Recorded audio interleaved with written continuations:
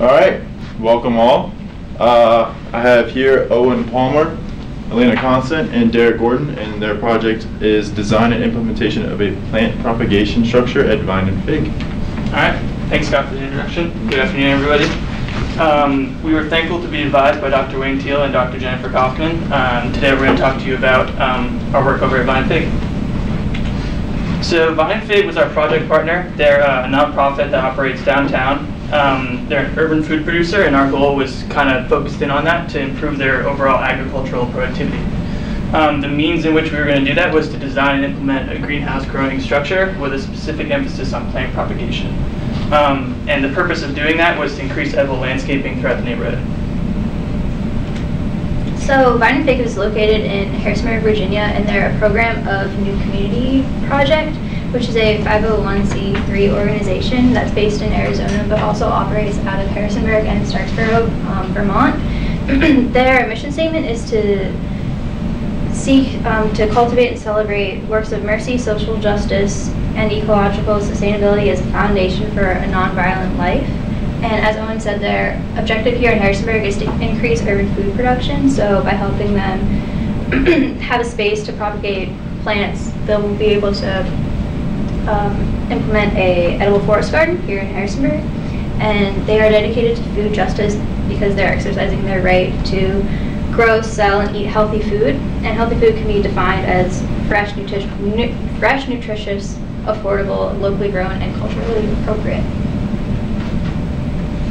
So this is the White House, which is considered the main house at Vine and Fig. It's at 715 North Main.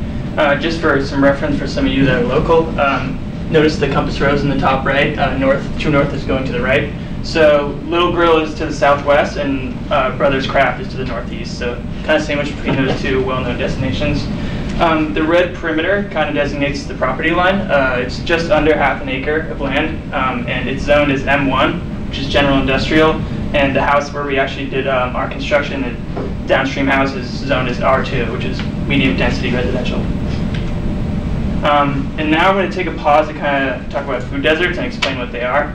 A food desert is defined as a geographic area where residents' access to affordable, healthy food, especially fresh fruits and vegetables, is restricted or non-existent due to the absence of grocery stores within convenient traveling distance. And when the mode of transportation is walking, that distance is typically 1 mile.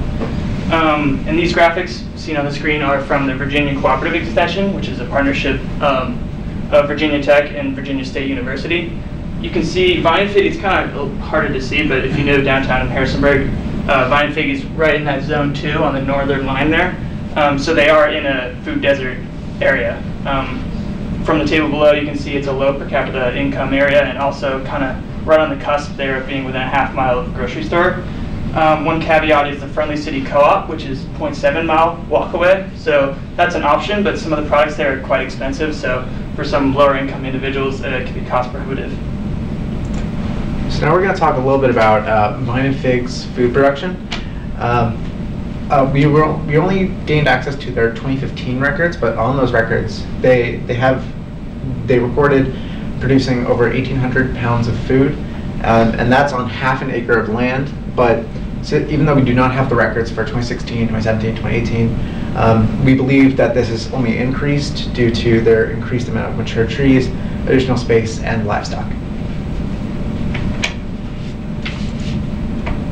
So, as Owen said, the White House is the main house at Vine and Fig, but Vine and Fig is considered to be a community of different houses. So, the food expansion has expanded to other houses known as the Rock River House, the Sun House, and the downstream house, which is where our project site is located, and that's at 759 Madison Street.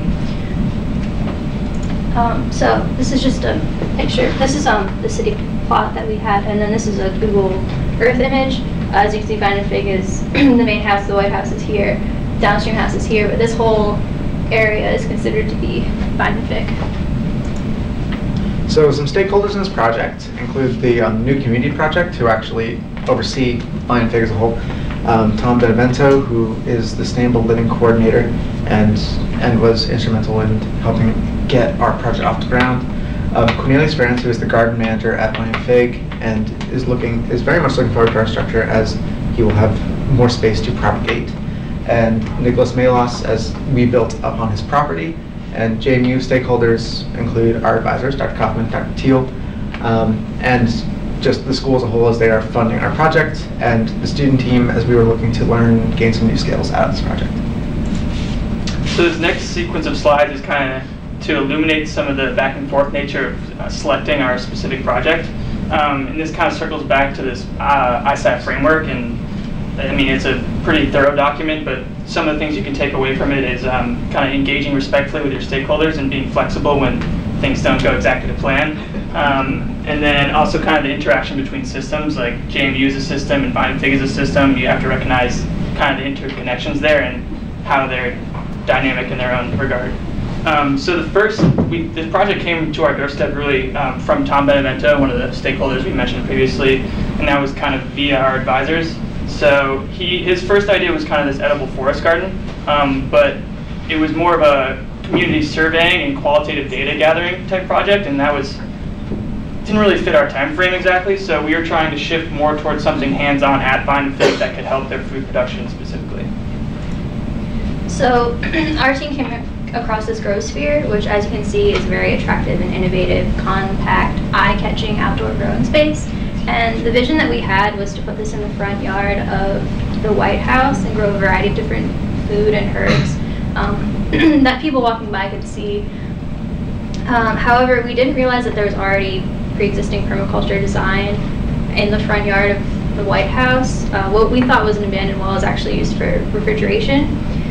So Tom suggested building a plant propagation structure over at the Salvation Army site.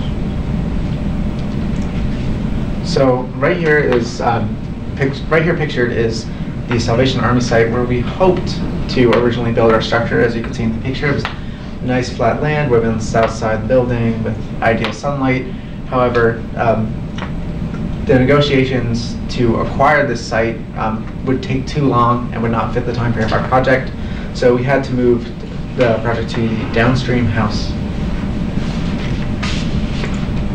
So originally we had just designed a structure that would attach to the northeast side of the house. And the idea was to use the house as a heat sink and to dig underground for thermal insulation and collect rainwater from the roof of the house and our structure. And then the overall objective was to just use less materials overall. However, the house was not structurally sound enough for a variety of different reasons to support a structure attached to it. So we decided to build a freestanding structure that would be more sturdy, since it's a very high traffic area and there are a lot of kids in the neighborhood, and we need to make sure that it was safe. So right here is just kind of, this is the first real sketch of the freestanding structure that we created. Just as you can see, it's against the house. We will show you comparison shots later on, just comparing the final product to this.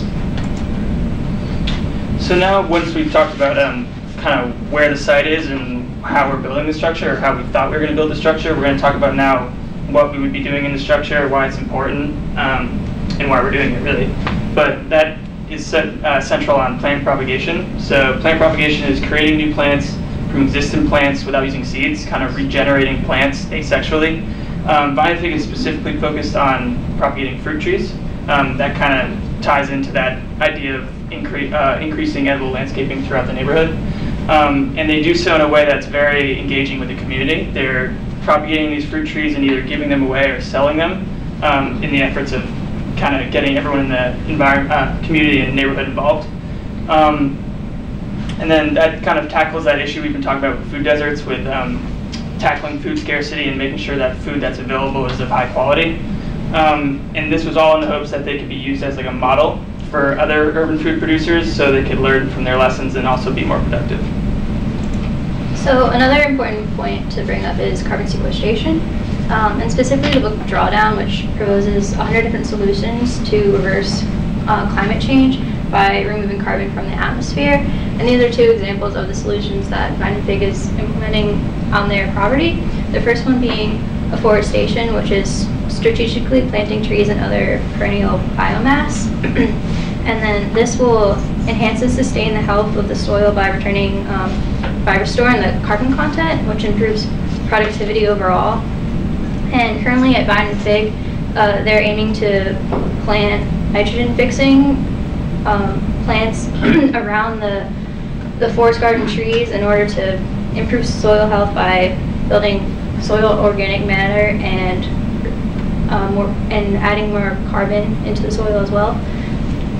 So the other solution from Drawdown that Vine and Fig is implementing is regenerative agriculture, which involves no-till, diverse cover crops, in-farm fertility, no synthetic pesticides or fertilizers, and crop rotation. And by gardening, Vine and Fig is not only rejuvenating the soil, but they're also rejuvenating the community in a sense, because they've noticed more and more families are moving to this area, which is good. So the location of our project site is the downstream house, and the plot right here is highlighted in blue, and where we end up building our structure on the northeast side is highlighted in orange right here. So once the site was kind of selected, the next thing to do is to go out there and physically survey it. And this kind of represents our move from iteration 4 to 5, where we moved from a structure that would affix to the sidewall, or to, rather, a freestanding structure. As you can see, there were some limitations structurally that pushed us in this direction, and there's also, you can see on this first picture here, those line of trees, which are black locust trees, and that kind of symbolizes the property line. So it's important for us to stay 5 feet away from that property line so as not to encroach on the property, the neighboring land. So that kind of limited us to a narrow but long structure to maximize our productivity in that space. So after we had surveyed, the next thing is to prep for foundation. So that entails excavating. We excavated a little bit over what we thought the foundation would be, just to make sure there was enough room. Yeah, that was the simplest but most grueling part of the, the construction. So as we were excavating, even though we were cleared for digging based on the electric, gas, telecom, and city utility surveys done, we discovered a sewer pipe that was roughly 6 inches below the topsoil. So after further investigation surrounding the pipe, we found that the pipe was active. However, it wouldn't be an issue to our building if we were to surround the pipe in gravel. So as we were further excavating the pipe, we discovered there were holes in the pipe, so it needed to be repaired. But luckily, Dr. Linder knew how to fix a pipe, so it only delayed our construction by 3 hours. But without his help, it would have been delayed even longer than that. So once that pipe was fixed, we ordered our 2.5 cubic yards of gravel and began laying down what would be the beginnings of the foundation of the structure. Yep. So yeah, wheelbarrowed the gravel from where it was delivered to where we had excavated, compacted with a hand tamp, and then once it was compacted and level, we started to introduce these cinder blocks. The cinder blocks are to act as a footing, kind of disperse the weight of the structure onto the foundation. And the placement of the cinder blocks wasn't too bad, but we would draw lines to make sure they're straight, and just some basic masonry skills with a torpedo level to make sure they were level in both directions. And then once that was done, we filled them with gravel to make sure they were more secure in where they were placed. So for the framing of the house, we utilized pressure-treated plates along the whole base of the structure in order to make sure that that the base was rot resistant. And for 3 of the 4 walls, we used 2x4 pine wood from Mongers, a local lumber company here in Harrisonburg. And for the back wall, the one facing the house, we used exterior plyboard. As for the rest of the walls, we wanted to put up polycarbonate, so that way light could penetrate the structure. But since that wall is facing the house, it was less expensive for us to use exterior plywood and just more cost effective to do it that way. So as Derek said, the remaining walls and roof were coated in polycarbonate panels, and we chose polycarbonate because it's strong, long-lasting, relatively easy to install. It offers good light diffusion and good heat retention, and it has an 80% light transmitted rate. So this was kind of our final step in construction. It was the front wall with the door. The door, we were trying to make the best use of the materials we had ordered, so the door was just made from excess plywood, external plywood, and then 2x4s that we had left over. The handle was actually donated, or was taken off a donated door, so that was nice. And then the lock is just a very simple rotating piece of off-cut wood. And then you can see on the right side of the door there's just some additional external plywood for further weatherproofing. And this is the finished structure with us inside of it. And as someone who has been inside of it, we can confirm that it's warm and humid, and it will do its job. So like I said before, we're going to show you nice little comparison shots between the initial design and the final design. There were some slight changes from the initial design to the final, such as we wanted to make it longer and narrower, as Owen was saying earlier, because we wanted to stay away from that property line and just kind of keep that 5-foot distance. So we made it slightly longer, and we also had a slight overhang on the roof just to kind of, just to help with weather resistance. So overall, the cost of implementing this plant propagation structure was roughly $1,000. However, we were fortunate enough to be provided with tools and equipment, and we had free labor since we built it. So when compared to other greenhouses of a similar size, the lower end ones are roughly $1,200, where the higher end ones could be upwards of $5,000. However, these prices don't include a foundation or cost of labor for assembly. So now we're going to kind of transition into some of the cost-benefit analysis we did, and this was primarily focused on the context of economic versus environmental and why we chose the materials we did. Polycarbonate is kind of the most important point here, because it's probably the most damaging environmentally, and it was one of the most dominant costs in our budget. As you can see, it's non-biodegradable, and it's a number 7 plastic, so it's quite difficult to recycle. But when Elena was talking about why we installed it, she went over a lot of the points why we used it. It's very durable, long-lasting, and good for propagating plants and other sort of greenhousing uses. The pine and spruce wood is biodegradable. That's the untreated wood, and then you can see below that there's some more treated or engineered woods. The pressure-treated wood, I mean, that has some environmental concerns. So typically salt nowadays, pressurized salt, but still not great. And then the external plywood has some bonding agent and some other chemical additives. The coarse aggregate and cinder blocks are natural materials, so there's not too much of a concern there, and fairly cheap when sourced locally. The silicone caulk is synthetic, and it's produced using petroleum products. So, and it's also, the recyclability is quite limited, so some environmental things to consider there. Another thing to mention is we didn't really have the resources or the time to do a in-depth, thorough life cycle analysis. So there's some research that could be done into the embodied energy of these materials, as in the energy needed to produce and then transport these materials. So that's definitely an opportunity for further research. So now we're going to talk about the different social and health benefits of building the structure. So the structure itself is going to serve as a central hub for plant propagation and the edible forest garden project that Vine and Fig is doing.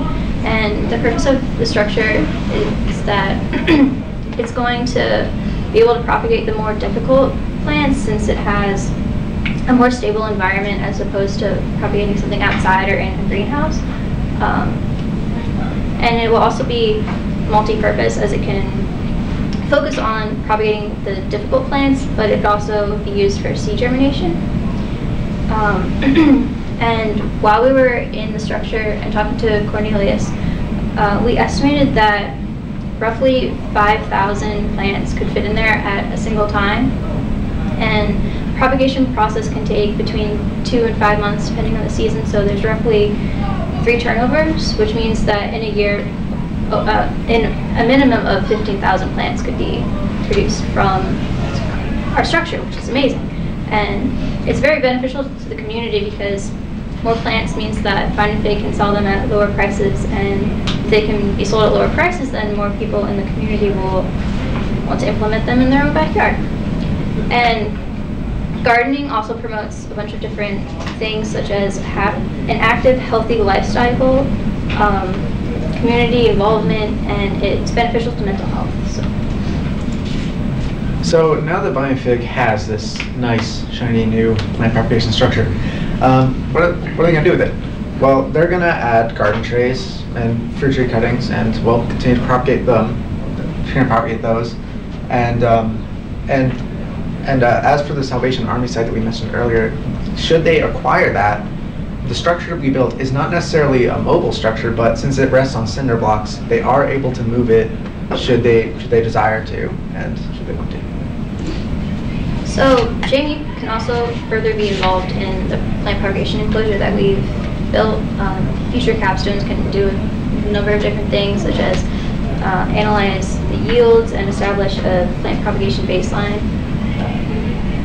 You could also draft a plan to increase overall productivity on the Binding Fig site, whether it be in our structure itself or just for the community in general. They could also design methods to evaluate and monitor food based on yield, weight, and calories. And then they could also implement an automatic misting irrigation system into our structure. So now to kind of wrap things up, yes, we created the plant propagation structure, but also, and more importantly, we successfully engaged with our stakeholders. And I think we all believe that was a mutually beneficial relationship where we took away a lot of knowledge and skills and experience, and they got to receive a new structure that they could increase their productivity with plant propagation. Some of the specific things we learned were definitely technical skills and more specifically construction skills. I don't think any of us really had any major construction experience going into this project, and we have a little bit coming out. And then also kind of estimating, sourcing, and dealing with vendors as far as materials go. Also problem solving. I mean, there's a big difference between, and that's my next point, I'm leading into it already. There's a big difference between designing something in a room and then implementing it in the field. So that definitely entails some on-the-spot problem solving, and that's kind of just a means to keep the project moving even when hurdles arise and you have to be agile to overcome them.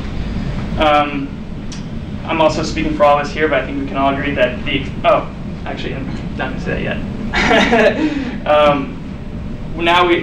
What I was just talking about with the room design and field implementation, this kind of is integral to this ISAT framework and problem-centric habits of mind, which is kind of huge in the backbone of this ISAT curriculum. And some of those important things, I mean, like I said, there's a whole bunch to consider, but some of the things specific to this project are kind of analyzing the problem and developing solutions specific to the system that you're in. And then also being mindful of how your system interacts with the other systems. So Binding Fig was kind of the central system, and then JMU, and then just Harrisonburg as a whole is a different system entirely. So just being mindful of those interactions and making sure they work together. Also thinking long-term when you're creating a solution, not just a quick Band-Aid, but some sort of solution that's durable and makes sense in the long term. And then also knowing when to seek out outside expertise. Dr. Linder is a prime example, and he was invaluable really for this project. And kind of I've alluded to this a lot already, but just knowing that your stakeholders are probably going to be diverse and just being respectful and trying to balance different stakeholders' needs and expectations and such. And then lastly, but not leastly, if that's a word, being self-reflective, kind of retroactively looking back, or retrospectively I should say, looking back at what you've created and what you've done, and just being sure that it's a responsible solution and something that should have been done, and if not, how can you improve for people to learn in the future. So now I'm going to talk about our thoughts and feelings about the experience. Definitely a little bit stressful, I think. Everyone can agree to that, yes. But absolutely worthwhile. Really a great experience for just doing research and getting out in the field. Yeah, just very rewarding, totally worth the ride, and we're thankful for anyone who's made it happen. And speaking of the people that we want to thank who made it happen, we want to thank our advisors, Dr. Teel and Dr. Coffman, for their consistent guidance and support throughout the project. We want to thank Dr. Fletcher Linder for his expertise and tools, and without him, the construction would have taken much longer. And we want to thank Tom, Cornelius, and the Binding Fig community as a whole, as they provide their insight, collaboration, and equipment. Without them, the project wouldn't even exist. And we want to thank Nick Melos for allowing us to use his property. And I would like to thank my parents, Monica and Mike Gordon, for coming out and helping out with the early stages of the construction. I love you, Mom and Dad. Thank you very much. Here's some citations relevant to our presentation, and then we're going to open it up for questions concerning the comments.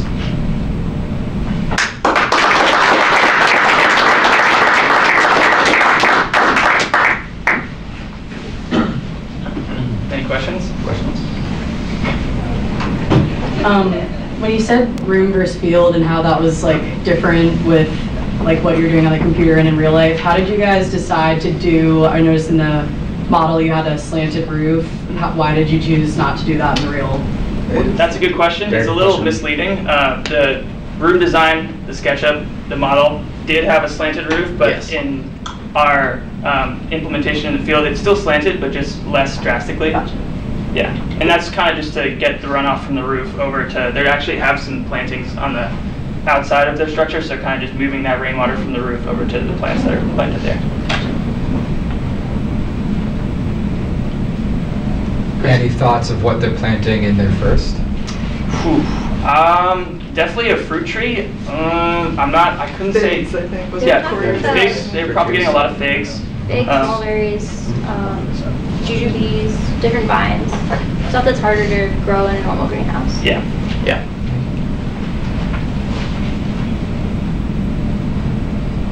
Alrighty. Anybody else? Anybody else? Question? Will you take the show on the road and build one in my house?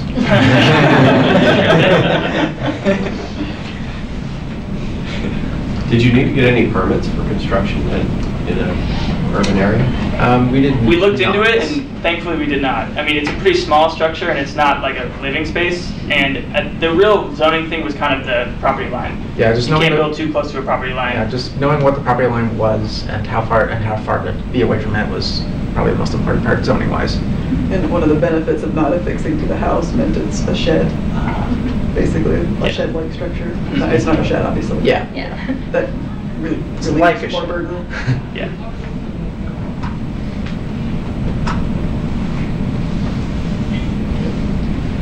You're done. Alrighty.